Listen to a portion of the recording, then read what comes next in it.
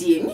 Сегодня у нас 18 июня, и у нас наряд дня. Вот такие две красавишны. Начинаем со старшей. У меня вот такая футболочка есть с кистью размазанным знаком.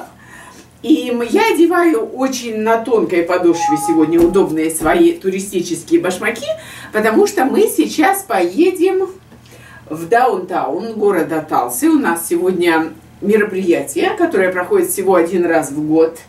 И мы его вам покажем. Там можно будет прокатиться по улице, по воде. По всей улице течет вода.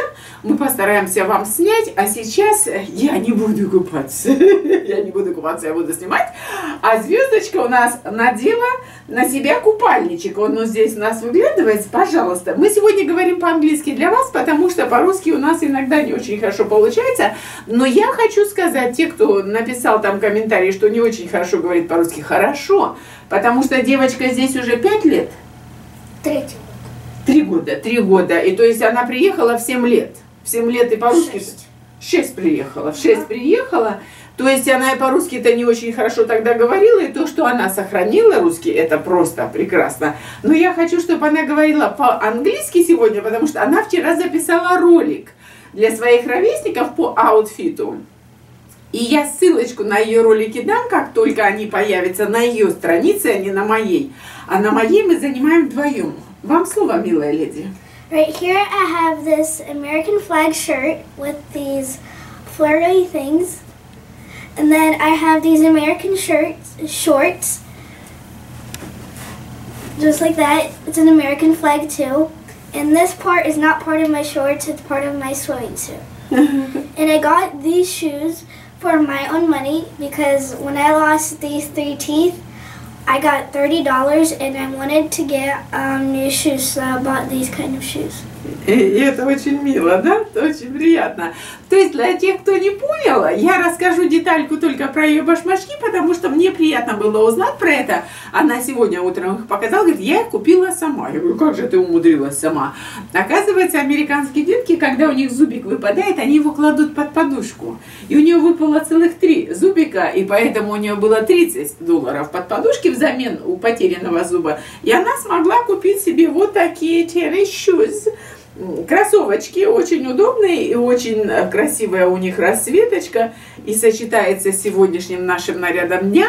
А мы пойдем сейчас снимать вам следующий ролик, и я дам ссылочки на Софьины ролики, потому что первый ролик она записала, когда ей было всего 5 лет. И у вас будет возможность посмотреть, как девочка уже говорила в том возрасте.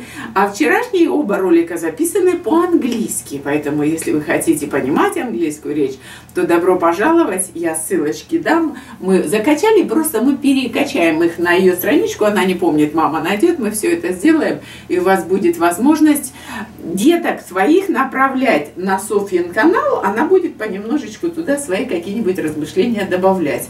Она у нас очень рассудительная девочка, у нее великолепный английский, американский английский. А Люся вот обижается, что ее, видимо, не так пригласили. Люся, звезда, хвостиком. Ну ладно, мы прощаемся. Вот она.